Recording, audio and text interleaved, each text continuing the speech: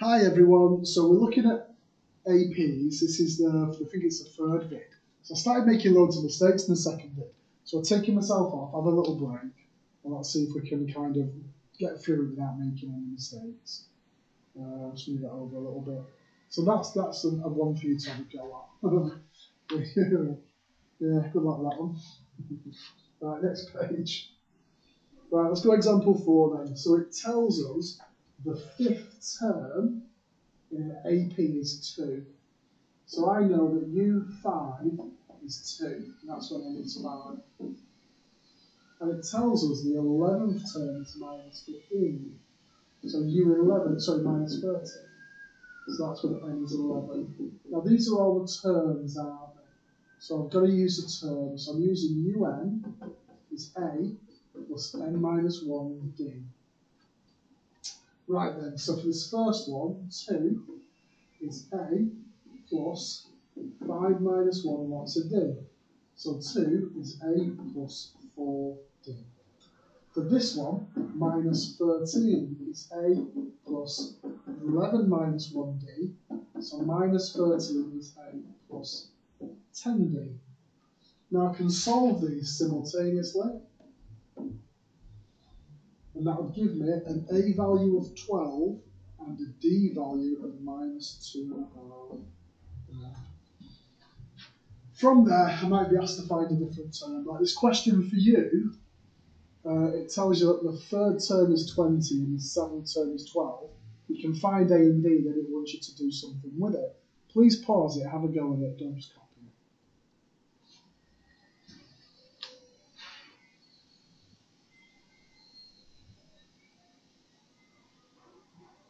Right then. So the next bit says the sum of the first two terms is 18. So I know that S2 is 18 when N is 2. And I know that the sum of the first 4 terms is 52. So sum 4 is 52. I hope my lights have gone off. It's 52 when N is 4.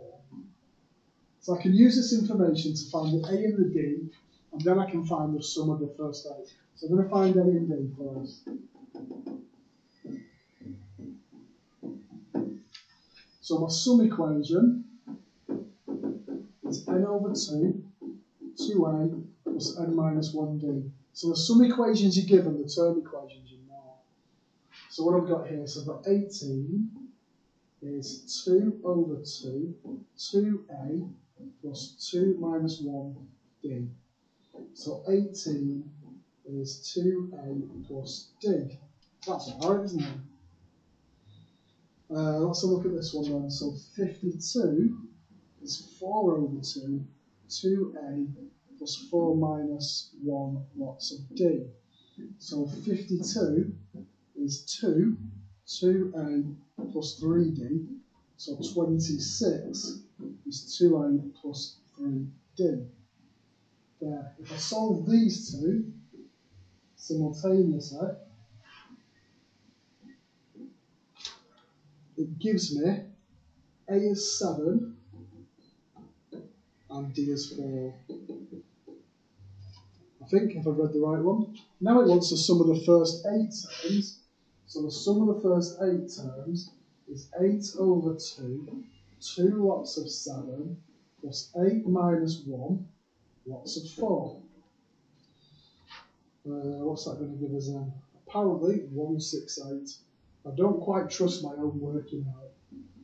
168. There you go. That's quite nice, that question. I like that. There. Right. I think this is the last little bit, I think, for the lesson.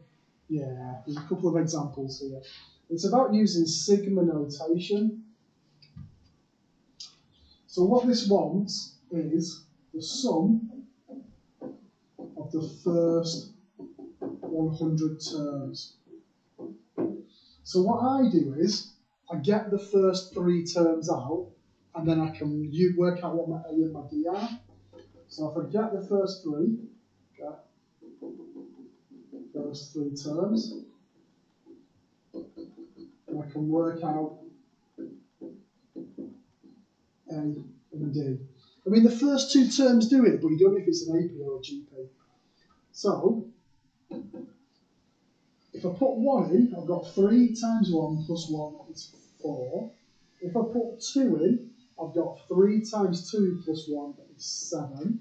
If I put 3 in, I've got 3 times 3 plus 1 is 10. And that keeps on going. So that should tell me then, for my AP, that A is 4 and D is 3. Because A is my start value of 4 and D is what it's going up in. So if I want the first 100 and I want the sum of it, I'm doing the sum to n is n over 2, 2a plus n minus 1d, which you get used to using because you use it so much.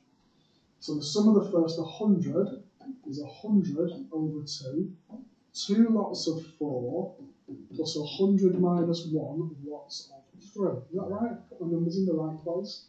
N is 100, A is 4, D is 3. And that gives me 15250. So there's one there for you. So I'm going to work out the first 3 terms, hopefully. And then that tells me that A is 3 and D is 5. And then I can work it out. You don't stand there being a bit sneaky. I'm doing 50 minus 1. So I'm using the formula. Right, there's another example on the next page. Hang on. So I hope that's okay. That's quite straightforward. Whew. All right. Okay. Right then. So we've got to show that the sum's that. What? Right then. So if I put n in as 1, I've got 2n over 2.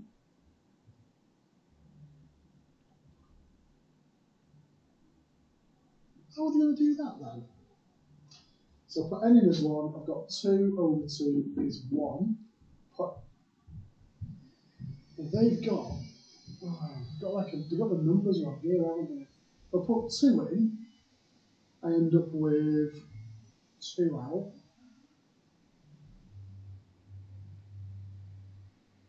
I don't like the way they've done this one. Hang on. There, you donkey. I was looking at the right, and look at that there. So I'm looking from R is 1 to N. So if I put 1 in, I get 1 out. If I put 2 in, I get 2 out. If I get 3 in, I get 3 out.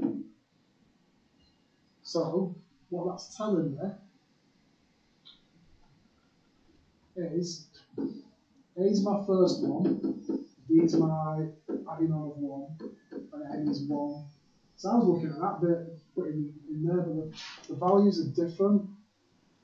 It wants me to work out the sum of R and then see if it gets there. This is the answer that I'm aiming towards. So the layout of the question just messed with my head a little bit there.